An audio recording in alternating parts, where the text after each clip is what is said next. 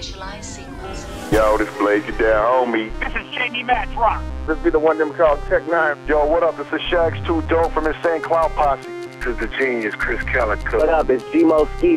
This is Ritz, White Jesus. It's the Kid Mercury. This is Slain. Dragonized, Necro, Project Born, Mad Child, Your boy Jerry. Twiztid. Welcome to the Underground, Australia's home of rap, metal, and alternative music. What is up and welcome to the Underground. It is Ned, joined by a very special guest, the one, the only Jamie Madrox of Twiztid, one half of the Demented duo. Jamie, how are you, man? Great to see you in person. What's up, Ned? How you doing, man? Yeah, going really well, man. Excited to have you on a Zoom call. It's very cool. Thanks, man. Yeah, no, it's good to see you. I haven't seen you since, what was it, Astronomicon? Yeah, the first one, man. It feels like it was forever ago. It feels like several lifetimes ago. Hell yeah. It certainly does. And I was very jet lagged on that one, Jamie. So yeah. I can imagine, brother. Yeah, it was crazy. But man, I want to kick things off and talk about the pandemic, man. MNE has absolutely stepped up during this time. But before we get on to that, you yourself, Jamie Madrox, how has the pandemic affected you? It's made me look and appreciate things from a different perspective. It's like they say, the things that you take for granted until they're taken away from you, and then you're like, it's like having cereal with no milk. You suddenly appreciate milk. Milk was great. Remember when we used to have milk with our cereal? You know what I mean? It's one of those things where it's like, it's shown me that. It's also showed me to stay on your feet and think fast, to stay ahead of the curve, because in the business that we're in, you're never promised the next day. And the fact that something like this pandemic that can seriously derail anything from a music industry to a car company to a restaurant on back to whatever, you know what I mean? It's like, it has that kind of power. So it's important to, what I've learned, it's important to stay ahead of that and to be a visionary thinker, to try to stay in the lane and mash the gas to keep it going. And you guys have most definitely done that with MNE, man. It has been crazy. Been trying, man. I've said this to many people, though, Jamie, and I've been down with you guys since 1999. I do not remember a more exciting time in the underground. Just the amount of things that you guys are pushing out, from the new albums, the podcasts, and whatever. It's been crazy. What's the highlight for you? Just as far as during the pandemic, you mean? I think what it's been is, I think the highlight for me has been the fact that I'm just super intrigued by Paul and myself and our ability to try to take the most shittiest scenario and to try to make it the best scenario, or to try to make the absolute best of a shitty scenario, I think is what I would take away from that. And I'm blessed that him and I have that availability rather to be able to continue to do stuff like that, for not only for ourselves but for the listeners too, Oh, definitely, man, 100%. But you had NetFest on my couch. That was amazing right there.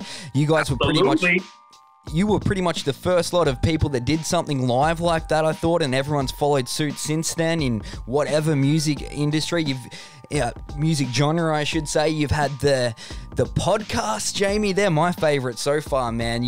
Our G-Dam pod. I love the International Ghoul podcast before that. But man, the Freek Show podcast. That one too. How cool is it, man? The Freek Show podcast, that is in the top 40 in America, yeah? Yeah. It's cool because it's given us a chance to connect with people from another avenue, to be able to connect. You know what I mean? It's like we have our social medias, we have our Instagrams and our Facebooks and stuff like that. But those podcasts and just with our G-Dam pod and stuff like that, it's like what we're doing right now. It's just laid back. It's just people just conversating. And I like the idea that listeners and watchers can just like listen along, or while they're folding laundry or building a car or whatever the hell you do for a living, you can just listen along with us. And, oh, I liked how you guys, I feel the same way about you on that topic or this topic or something. It's like you're just covering ground and you're trying to do basically what I said, make the best of a shitty time and share stories and content with people that may push their day to get, you know, it's like we're all trying to get through the day. Yeah, definitely, man. And you guys are just born entertainers. It brings me to the question, if you weren't doing music, what do you think you'd be doing, Jamie? Like for a profession? I don't know, man. Honestly, I don't know. I was for a while, my grandfather used to work for Chrysler and he wanted me to, he said that if I could draw cars, he was going to try to get me a job on the design team. And I was like, Grandpa, I can't draw cars unless they want cars that look like demon heads with like, you know, eyes and skull faces. It's not going to happen. So like, I don't know. In a perfect world, I would like to think it would have something to do with art. If not music, then actually like pen or paint or drawing or something like that. I would like to think that, but I know reality would be like, if I wasn't doing this, I'd probably just be working in like a factory job or something. I don't know. I don't know. And I would be living it. I would be very unhappy. I would be very unhappy with what I'm doing because I'm happy with what I do. And it's important to be happy with what you do because I think it shows in the work you put out. Oh, most definitely, man. And you can see that, and that is awesome right there. But, man, keep up the great work with those podcasts. Just fantastic. I really enjoyed the 20 years of Freek Show. That was awesome, man. You throw back to those days. Do you remember what you were doing the day Freek Show came out? I want to say we were doing Hollow Wicked. I think if I'm not mistaken, if my memory serves me correctly, the original the night you could have gotten the record was in a box set, a Hollow Wicked box set, and you got Bazaar and Freek Show, and they were all different versions of the record. And if you went and attended that special Hollow Wicked after the show, you lined up outside by a truck and they were passing them out. And I remember that was, I want to say, the first initial wave of the physical products touching human hands. And then after that, it was in the stores. And then, you know, like, I don't know. I don't know what I was doing, but I know I was thanking my lucky stars. I was just like so excited that not only did we do it, but we did it again. And it was just like one of those things where this is what we're going to do forever and ever and ever and ever. Yeah, and that's what I was going on. Never wanted it to stop. That's what I was going to ask, Jamie. Did you guys know that you were onto something with that album? Like, I know all the albums are very consistent. Most Tasteless was amazing, and I remember hearing, that's still my favorite to this day because that's the first Twiztid album that I heard. But I remember getting Bazaar and Freek Show together. It was nowhere near Halloween back in the day. It would have been probably Christmas by the time we got it out here. But I'm like, fair enough. I'm like, man, this album is damn good. Did you guys know that you were onto something with it? I want to say, I want, you know, the cool answer is to be like, yeah, but we knew. one thing, the one thing that, I mean, the real answer is that what we learned is I want to say right around the time of Freek Show is what we started to learn was that what we like, people like.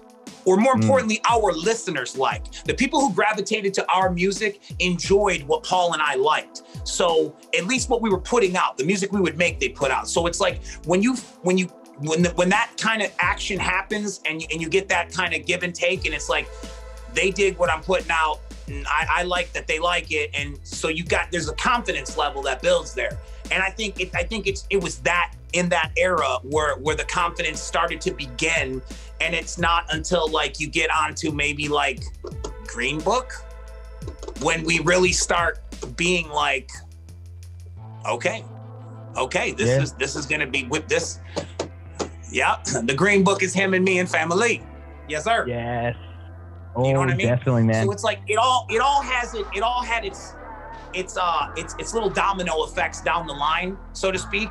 But yeah, I mean, it's like it's Freek Show will always be awesome because it's like the first time, that was the first record that we got to do by ourselves. You know what I mean? Aside from as Twiztid. because most Tasteless was a hodgepodge of, and then we went back in with the reissue with Violent J, and we sat down and he kind of co-produced and sat with Mike Clark, and we did the extra, you know, Spin the Bottles and Rock the Deads and all that stuff, and kind of brought that to fruition and put that out. And then it was like Freek Show came around, and it was time to step up and be a big boy, put on the big boy pants. You know, you can't hold my hand forever. You simply cannot hold my hand forever. So we let go and we did our own, and just the look and the sound and just everything that exuded off the project just let us know that it was right. Yeah, man. I love that answer right there. And like, fast forward on to 2014, you start your own record label. It was 2014, wasn't it? MNE. 6 years on now, Madrox. That's crazy right there, man. Is this where you envisioned it? You know, I don't know, man. It's been a nonstop. It's been awesome, to be honest. It's just like, with everything going on, you gotta love what you do, and we do love what we do. And I think what it is it's like seeing people's reactions to the products, hearing people's stories, hearing how a simple song or an album cover or something changed a person's life or had such a dramatic effect on them. I mean, to me, that's just, it's amazing. That's fucking beautiful. It's amazing. Right. It is amazing. Yeah, definitely, man. I hear what you're saying, but that brings me to my next one. Welcome to the Underground. You guys not only start your own record label, you start your own sub-label this year in the pandemic, if you don't mind. That is an impressive feat right there. You got Oh the Horror on there. You've got Red on there. What's the future for Welcome to the Underground? I think when I think of Welcome to the Underground, I think of it as a way for Paul and I to kind of just like maybe pay it forward, or more importantly, like, as we were coming up, we always wanted to be. We wanted to be a band. We wanted to be next to the bands. We wanted to, you know, and obviously a lot of people want that. And if you have the talent to be that, then it comes into a next level where you do have the talent, but maybe you don't have the money, or you don't have the opportunity, or you don't have the whatever. So like, I feel like Welcome to the Underground is like that stepping stone label that gives people opportunities where, you know what I mean? Like the style or the demeanor or the product may not be MNE. It might not be what we consider MNE, but it's okay for Welcome to the Underground, because that is something that doesn't have all of the MNE intangibles, so to speak. You know what I mean? Like 100%. there's a certain kind of vibe that we have with MNE that we carry throughout our products, and I think that it's cool to be able to a little bit of diversity, a little bit, just to be able to give people some other options, so to speak. Yeah, 100%, man. I love the Oh the Horror. Are you yourself into that sort of metalcore side of music there, Jamie? Yeah, absolutely. Yeah, no, I love Oh the Horror. They're awesome, man. They're really cool dudes, and it's like to see how like into the music process they are, and to see how passionate about music that they are, and like just how hands-on they are. There are a lot of attributes of Jamie and Paul in those guys. Mind you, it's three of them, but their personalities and their hands-on, like, you know, I did the video and I wrote the chorus and we did this and this, you know, like they're so involved in everything they do.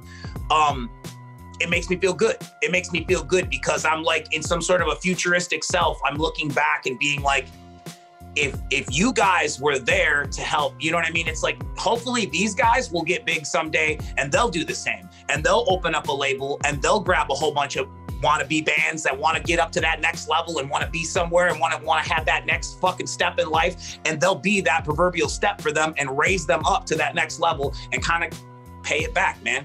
Try to help out the next generation on the come up. That is awesome right there. And I don't know, Jamie, this might sound weird, but I want to sort of jump into your head a little bit. I put this all back to the Vans Warp Tour, man. I think there was you guys hit that Vans Warp Tour. You were sort of opened up to a whole new world, maybe. And is that where you discovered a lot of the metalcore acts and that sort of thing? Yeah, I think so. I mean, it's like we've always had a love for like the rock and metal stuff. And like if you go back in the catalog, you know, obviously Freek Show is where it starts, and then we go somewhere in Mutant, and then we go again and like Heartbroken and Homicidal, and it's always been prevalent throughout. But being on the Warped Tour kind of like basically let us know that like a lot of the perceptions and a lot of the ideas and concepts that we had about our group and how the outside world felt about us were all fallacies.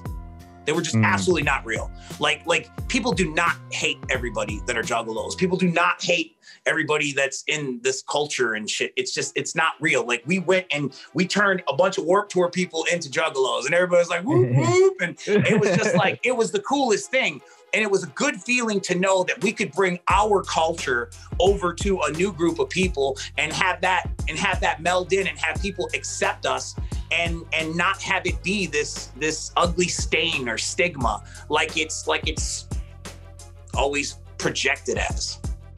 Yeah, see, we miss out on a lot of that projection over here. Like, I've never copped any of that for listening to Twiztid, and I've been listening to you guys since, like, 1999. Right. It doesn't exist here, like, which is cool, but there's not as many sort of juggalos getting around because we're, you know, the other side of the world, but that just doesn't exist here, which is really cool. And that's kind of a crossover between my two favorite sorts of music is your sort of your juggalo music and then also your sort of your Ice Nine Kills, your Amuas, your heavy bands like that. So hell yeah. It has me extremely excited, man, for this new rock album that's coming out. I am so hyped for Rose Petal. That is amazing, and I think Perfect Problem may be the best song that I have heard in a good minute, man. Can you tell us about this album? It's coming out next year, right?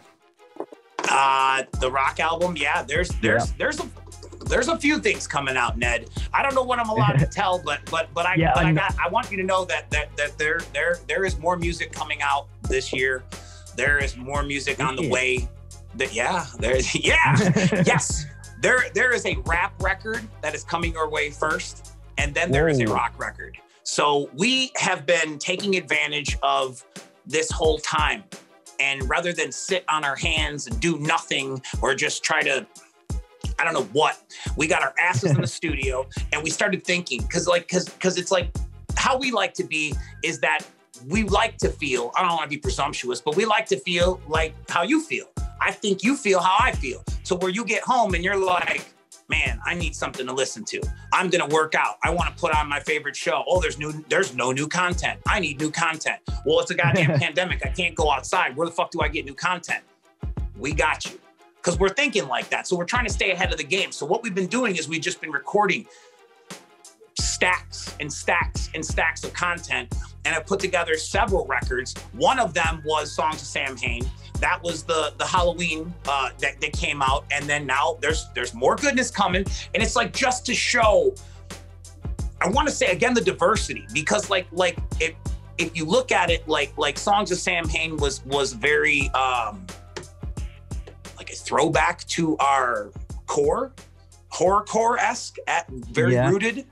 And obviously the rap record will be more, I don't want to spoil it. The rap record will be the rap record, and the rock record will be the goddamn rock record, Ned. I'm just saying, all I'm saying is that I am proud to say that we continue to keep putting out good music.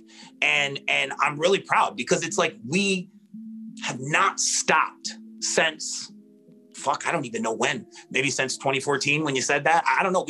We haven't stopped. And I tell that to Paul and I say that to George a lot. And I'm like, you know, when you stop to look back and reflect on something, you're like, God damn, so much time has passed. But when you're just in go mode and you never look back, memories are happening. And that was iconic for someone. That was iconic. That was amazing. That was like, you're just like, and you're still 900 miles an hour. And while they're catching up on the old shit, you're making the new. Like they're eating yesterday's pancakes and you're just grilling new ones. You know what I mean? It's like that's the idea.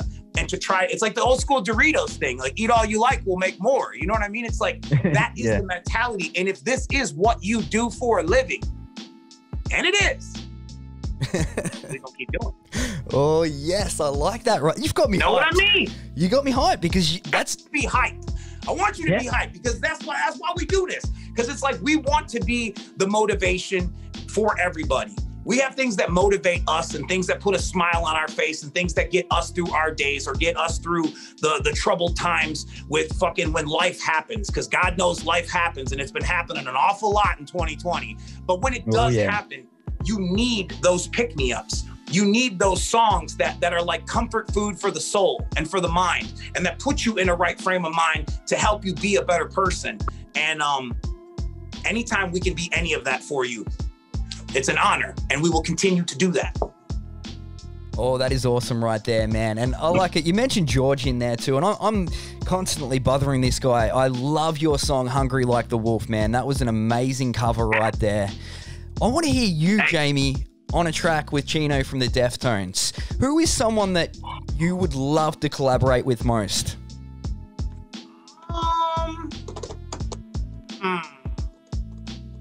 No, man, there's a bunch of people like Nothing But Thieves, Bad Wolves. Yep. Yeah, man. Shit. 12-Foot Ice Ninja. 9. What's that? Oh, absolutely. I said 12-Foot Ninja. Oh, come on. You know, I was talking with 12-Foot Ninja for a while, and something happened. One of the members had a child, and then they kind of like took a hiatus for a minute, and then they kind of fell. I don't know what happened, but like I don't know if I'm supposed to say this. We have songs recorded. Ooh, there's a Stevic Jamie Madrox collabo floating out there in the universe right now that I don't know if we're allowed to release or what the hell's going on with it, but it is amazing. Stevic's the man. He's a total cool dude. 12-Foot Ninja, if you don't know, Google them. They're amazing. Get them in your playlist. But yeah, man, it's honestly, to be honest with you, I've said this before, life is too short. I am down to work with any and everyone who wants to work with us. I think that's the greatest opportunity for any person who calls themselves a musician or an entertainer to do, is to work with other people and create as much content to add to your legacy in your time on this ball of dirt.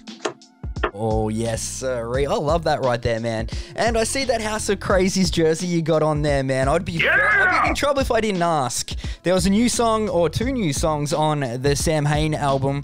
Are you guys ever, I guess, going to put out a full length?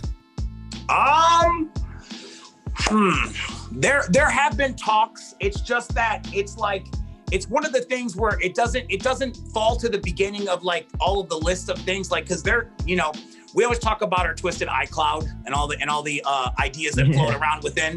And inside of that, there are so many things that are in front of that. So it's like, when it comes around, I try to do my very best to weasel it in. I'm like, we can put a House of Crazy song in there. Let's put a House of Crazy song in there. They're like, oh, okay, well, that's different. I'm like, yeah, let's do it. You know what I mean? So it's like, it's one of those things that I like to use as like as just to like keep everybody on their toes. They might have been the originals, but they're never gone. Yeah. Nice, man. And, you know, you can't give away too much like you were saying before. We've got a rap album. We've got a new metal album coming out. I'm very excited. Oh, my God, dude, we're trying. Yeah, bro. Yeah, sir. Oh, that's great, man. I'm listening. Yeah, no, you're good, man. I want to change things up to some fun stuff right now. You're a massive fan of toys. Pops and vintage is what you're on the Instagram. What is your most prized possession, Jamie? I was asked this by someone recently, and I said an answer, and I'm kind of torn between that. I want to say one of my most prized possessions is it's called Lily Letty. It's a Mego Batman, but it was distributed in Mexico under the toy company Lily Letty. So they used like this blow mold kind of a cheap knockoff. It's basically a licensed bootleg, for lack of better terms, which means that the possibility of getting it here in the States was slim to none. The possibility of it withstanding several decades of wear and tear and having it be still good. Yeah, man. So it's like, that's probably one of my prized possessions. Is I have one of those still nice and mint in the box, and I got that a while back, and it just had it. It's just one of the things I've always wanted, and I had an opportunity to buy one like maybe like 10 years back, and I did. Oh, that is awesome. How about? Awesome. I'll show you mine. Check What's this. that?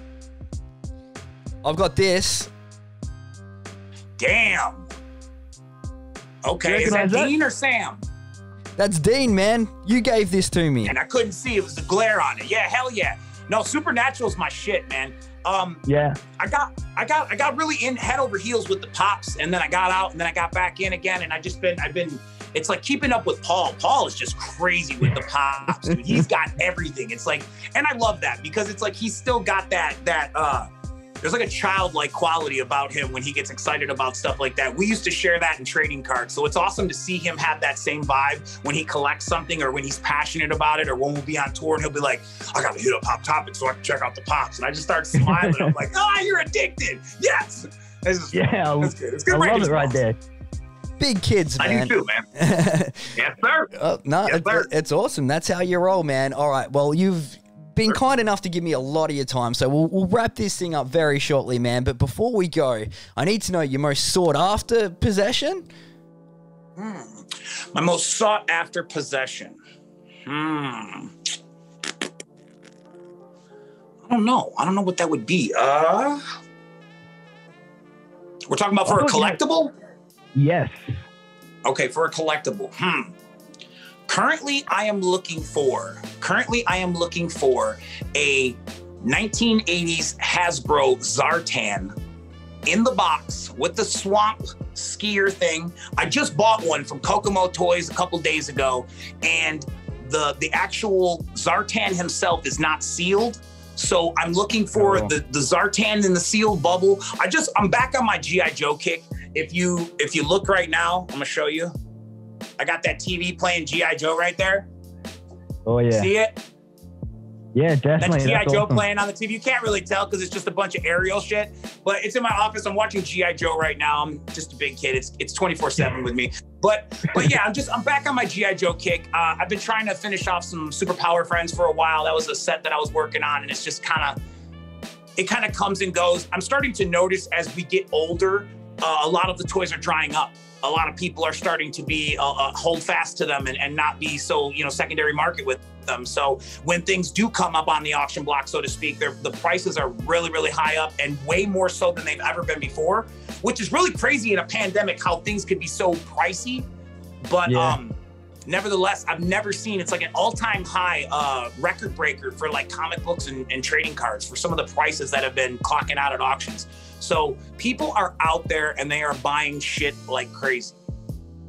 Well, there you go. I guess, I suppose because there's nothing much else to do. So, I mean, I guess so. It's like at the end of the day, if you've been sitting on stuff for a long time and you got to pay your bills and you can't go out and work because it's a pandemic, you're going to start selling your collection. And then people start and that's when people start, coming out of the purse strings and pulling out that good stuff that they've been sitting on forever. And that's when stuff becomes available to the public. So if you are like me and you're out there looking, keep a watchful eye because it's getting close to Christmas and people are gonna start putting up good shit. Oh, hell yeah! What are you looking for, Ned? I want to know what's your fucking most sought after. My most sought after, man. Oh, you got me right there. I don't even know, man. You're still doing the pops though, right? I can see all the pops in the background, so you're still doing the pops. I'm doing the pops. Here's my most sought after is those Halloween or the Hella Wicked, Hella Freaked, the Fright Fest variants of those Twiztid figures. There was only 100 made. I know what you're talking about. Okay. Those are what you're looking for? Yeah. That'd be awesome. I'm gonna look and see if I have an extra set, and if I do, I'm gonna throw them to you for Christmas. Man. You are the best, Jamie. That is awesome, right? Hey man, you're the best, Ned. No worries, bro. A recommendation from you, Madrox. It can be music, movie, something cool that you've checked out recently. Well, it's November, so I was going to suggest every time it turns November, I always watch Black Christmas. I want to say it's the 2006 version. I don't like the reboot one, but it's the sorority girl house, and there's Billy, and he's the yellow-skinned guy, and he's killing everybody, and it's fucking, there's something about it. I don't know what it is about the movie. I think it's the Christmas music and the horror and everything all at the same time. But every time I put that on, and officially Christmas has started at that point, and then it just starts spilling towards we get towards Christmas. So that would be my recommendation. If you are on this face of this planet and you have never seen Black Christmas, Google it, watch it, check it out, and then let me and Ned know what you think. I love that. Because we right want to there, know, man. goddammit. We want to try to tell you guys about shit you don't know. There's nothing better than Christmas horror movies. Hey, they're just sort of funny. Damn. Like, I think some of them Krampus ones fell short for me. Like, I tried to get into some of them. Some of them were like, nah. But this one is just, it's a simple horror movie. It just happens to happen well Christmas. It's kind of like Die Hard. There's a Christmas tree in the movie Die Hard, so everybody calls it a Christmas movie. Yeah. Okay. Whatever. My buddy swears that's his favorite Christmas movie. I'm like, I'm like, okay, yeah, like I won't argue with you. It could be worse. You know, you could have picked a worse selection. All right, my man. Hell yeah. Last question, Jamie. Where can you see MNE in 5 years' time, man? Twiztid and MNE. Twiztid and MNE in 5 years. I would like to say, doing what we're doing now, but on a bigger scale and more efficiently. Expanding out some of our, we're opening like new, I'm gonna call them branches or divisions, but we're working on several side things that are gonna try to better the company and bring in more talent and stuff like that, and try to make things more feasible on our end to be able to put out quicker, better product. And I hope to be there. I'm hoping 3 years. You're saying 5. I'm hoping by 5 years, we've already got 2 years of practice in by that point. Shit. Oh, yeah, I like that, man. Well, thank you so much for taking so much time out, man. It's always an absolute blast chatting with you. Be sure to hit this man up, pops_and_vintage on Instagram. Jamie, thank you. Thank you, Ned. Appreciate you, man. Love to Australia. Bang, bang, bang. Yeah.